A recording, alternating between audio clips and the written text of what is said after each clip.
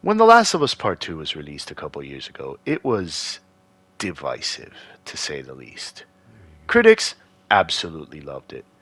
Very highly rated, game of the year, all that good stuff. Now fans, that was a bit of a different story.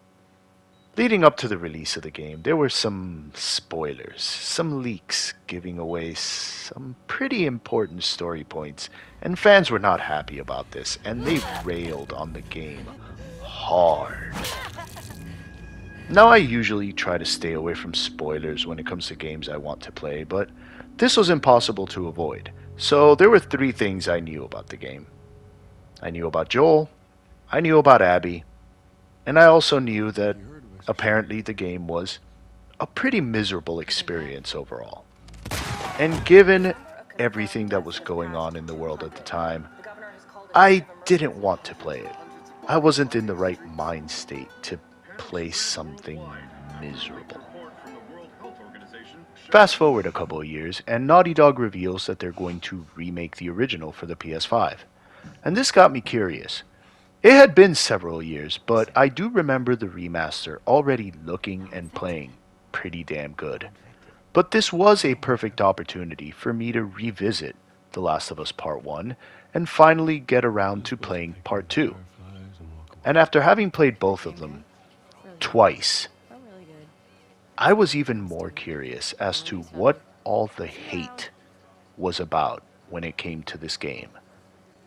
So I went back and listened to several of the more negative reviews and critique videos regarding this game in an attempt to understand why it was that they did not like it. I noticed several underlying points that were consistent throughout most of them, particularly regarding Joel's death and the circumstances around it. Abby, just Abby in general. A lot of people just didn't like her for whatever reason. And what would be called sloppy storytelling and bad pacing. And I found all of this very interesting. I did play both of these games back to back, which definitely had an influence on my perspective on the overall story. And of course, knowing Joel and Abby and all these things that happen also affects how I looked at it, because I already knew these things were going to happen, and I was more interested on how they were put together, as opposed to being shocked that they happened in the first place. Playing it like this was a very unique experience. Both of these games play so similarly that it did feel like a singular experience, as opposed to playing two games separated by years of development. And it also changed my overall perspective on Joel as a character. Many people were very, very upset at the fact that Joel died. Some people were not necessarily upset at the fact that Joel died, but rather the way he was killed, saying things like he would have never slipped up and it's sloppy writing how they did it. But when you look at it from beginning to end, yes, Joel deserved to die. He was, for the most part, an irredeemable monster, a violent individual, self-motivated, and even his saving of Ellie at the end of part 1 was, at least from my perspective, a selfish thing. He did it not because he necessarily cared about Ellie as an individual. Throughout most of their journey in part 1, he didn't particularly even like her, and rejected her outright. Rather, I look at it as a surrogate daughter, a replacement for the little girl he lost at the beginning of the game. And he was willing to lie to her as to what he did and why he did it, just to keep her close. And you see the effect this has on Ellie, right from the ending of the first game. And you could just see that something doesn't sit right with her about all of this, causing her to seek out the truth for herself, creating a huge identity crisis and ultimately forming a rift between herself and Joel that was not repaired by the time Joel is murdered by Abby. Now, there are some people that have argued that the way Joel ended up revealing himself to Abby is bad writing, doesn't make sense. They'll show scenes from the game in which Joel is overly cautious about all of these things and would never slip up like that. And yes, Joel is overly cautious. But if you look at it, he is overly cautious with regards to Ellie, not necessarily himself. And this is just factually incorrect because it isn't Joel that reveals himself in the first place. It is Tommy. Some people may say that no, Tommy wouldn't do this either, but in reality, yeah, he would. His personality was a family-oriented, community-driven individual. He would naturally greet and introduce himself and invite strangers over to join his community in Jackson because that was his primary motivation along the way. And in some regards, I felt bad for Tommy because all he wanted to do was settle down and relax, and Joel just comes back into his life with his drama and his nonsense and drags him into scenario after scenario, which ultimately breaks him as a person, both physically and psychologically, even ruining his own marriage because of his need to avenge his brother's death, which I wonder if he should have bothered doing in the first place. Tommy knew that Joel had done a bunch of people dirty. This was not surprising. My wife made a curious observation that I found very interesting. If Joel was so concerned that people might be coming after him, wouldn't he have changed his name, maybe assumed a new identity? And to this, all I could think is, shouldn't he have done this already? This man was a terrible human being. He'd acknowledged he was one of those marauders stopping people at the roadside to strip them of their belongings. He had a long list of people willing to kill him at this point. If this mattered to him, he would have long been Bob, or Jim, or Fred, or Ethan. But he never bothered, because this never much mattered to him. What's he going to do about it now? Lie? It's too late for that. Abby already knows who he is. The die has been cast. This man is a goner. He is about to be brutally beaten, tortured, and killed. Then Ellie shows up just in time to witness this, and she just snaps. We're talking about a young lady that already has no sense of purpose. Someone who feels as if they shouldn't even be alive. Couple that with the skills that she's picked up through having been around Joel during his murderous rampage of dozens upon dozens of people, and this is a recipe for disaster. They have just unleashed a monster onto this world. And her quest for revenge and bloodlust causes her to fall apart as a human being, leaving her absolutely broken and alone by the end of all of this, creating a fascinating contrast within the story between Ellie's character arc and Abby's. These are two intersecting paths, unified by the singular catalyst of Joel's decision to spare Ellie. The first half of the game, you follow Ellie and her girlfriend on a 3-day mission across Seattle in an attempt to track down those people responsible for Joel's death. While you certainly can sympathize with Ellie's motivations, you very quickly start to notice the toll her need for revenge is taking on her, and the strain it is putting on her relationships with those people that she loves.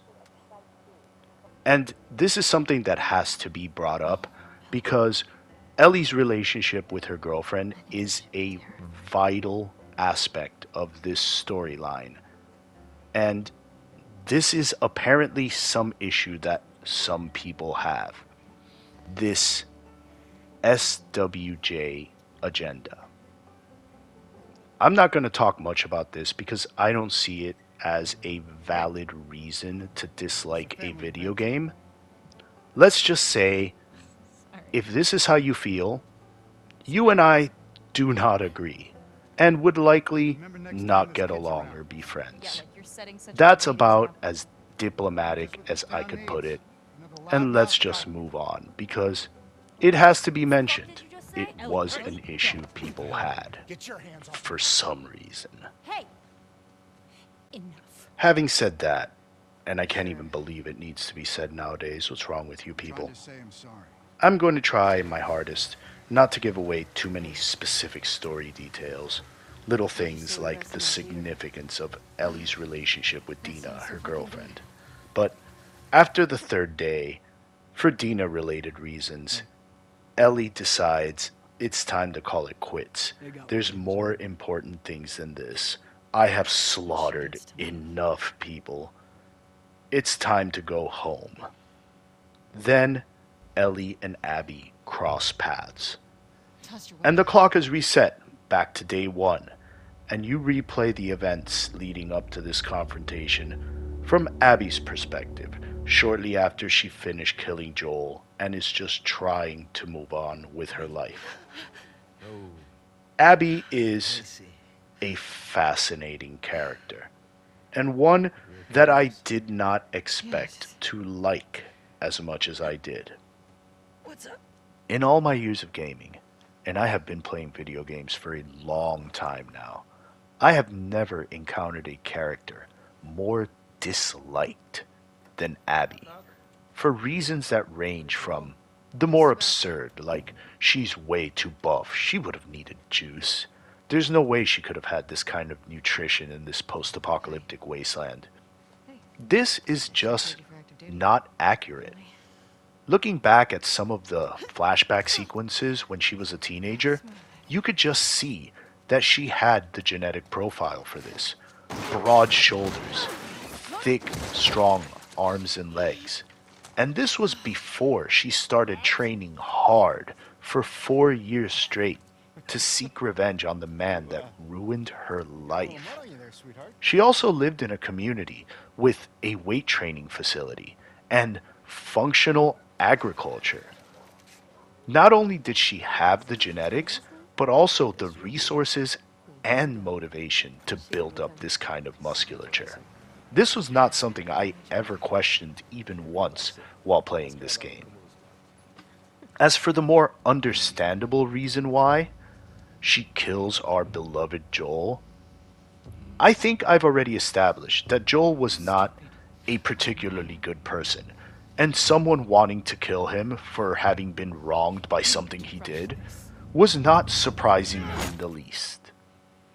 While I can understand that some people may grow attached to him and would just hate Abby regardless, just because she is the person that killed him, I'm not that kind of person. I do not grow attached on any level to a fictional character. While I can appreciate a well-written and well-fleshed-out character in a movie or book or video game or TV show, it's not like Joel was all that particularly well-fleshed out to begin with.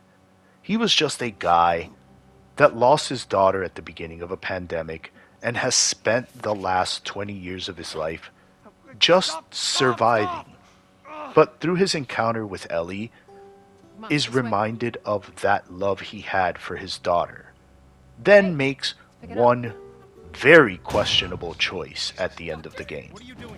So when you view The Last of Us within the context of the overarching narrative, Part 2 is about the consequences of one man's poor decision and the negative impact it has had on those affected by it, with the implication that this may include society at large. Joel may have possibly doomed everyone to a global scourge. As a standalone game, however, while groundbreaking in its day for its storytelling and presentation, for a video game, the story of The Last of Us isn't much more than a good episode of The Walking Dead. No matter how you slice it, regardless of your feelings towards Joel, despite his noble intentions, despite his love for Ellie, it is hard to deny that he is the real bad guy in this world. Joel's decisions may have possibly ruined everything for everyone, which is surprising that so many people still disliked Abby at the end of this story. I was expecting her to be framed as the villain of the story. This is just not the case. When you're first introduced to her at the beginning of the game, she is just a person motivated to get back at Joel for the wrong he caused her. When you're reintroduced to her 10 hours in, and you actually find out why she did it in the first place, her motivations for revenge are no less justifiable than Ellie's. More so, even. Now, revenge is a terrible motivator. It's only going to lead people to do horrific things. And I did not find either one of these characters to be particularly likable. However, Abby's story was at least interesting. She is portrayed as a far more dynamic and nuanced character than Ellie is. Right off the bat, they spare Ellie and Tommy. There's people that argued that they should not have done this. Boom, boom, both of them dead, they cover their tracks, and no one would be seeking revenge. Story over. I don't agree at all. I would argue that killing the leader of a community would drive even more people within the community to seek out revenge, not just a handful of people close to one man. And the reason why they spared them to is a fairly straightforward and understandable reason. We killed them. We're no better than he was. Abby could have just killed them both, regardless of what this guy says. But she doesn't. They just weren't her targets.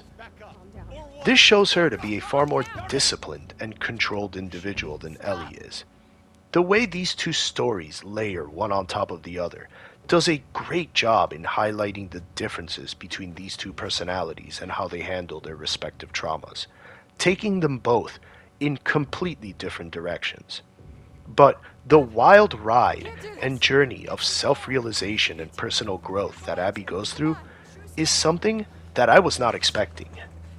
She disregards direct orders from the leader of her militia group in order to look for a companion that has gone missing, proceeds to get kidnapped by a group of religious zealots that she has been warring with for years, then gets saved by two young members of this very same cult while they're being persecuted by their own people for reasons that a lot of us out there would find personally relatable.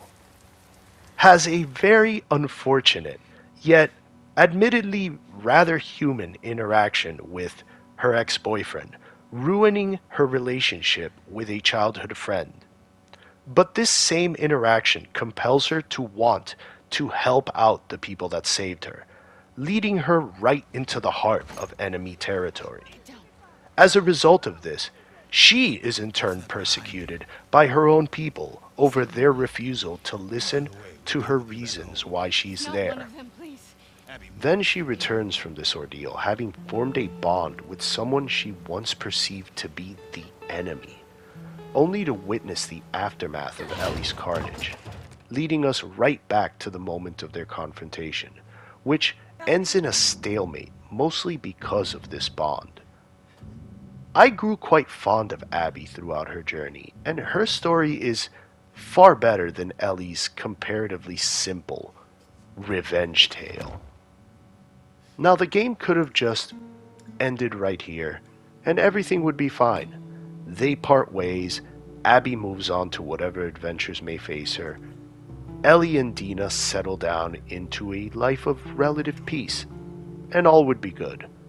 But no, it's not over just yet. A lot of people complained that the game should have just ended right there, and it drags on for way too long past this point. But I don't feel this is the fault of the story or the pacing. This game drags on because of the gameplay loop. Both games are guilty of this.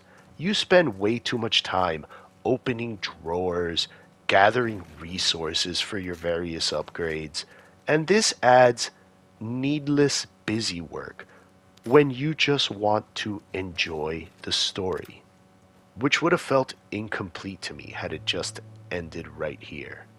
This is the point where you reunite with Ellie, and she indeed does have that happy little life, and everything seems to be just fine. But she is so devastated and overcome with such crippling PTSD that she just can't let it go. At the first opportunity she gets, she decides to pursue Abby once more. Up to this point, I really felt bad for her for everything she'd gone through. But now I was really starting to dislike her. She could have tried to heal and move on, but she needed to continue her pursuit of vengeance. So by the time she finally tracks down Abby and the circumstances surrounding their confrontation, I grew to hate her. I hated the fact that Ellie was willing to forsake everything over this. I hated what she was about to do, just hoping that what I thought was about to happen was not the case. And I absolutely hated the developers for making me control her as she did all of this. I had an intense and visceral response to what was happening, talking at my TV in the middle of the night, cursing out the developers and begging them to make it all stop. And this is just not like me. I've never seen a movie or TV show, much less played a video game, that has made me react like this. But somehow Naughty Dog forced me to empathize with these characters by taking away any sense of agency I may have had throughout the entire experience. I was forced to feel everything in this miserable experience. And by the time it was over, I was exhausted. This is a testament to how great the storytelling in this game is.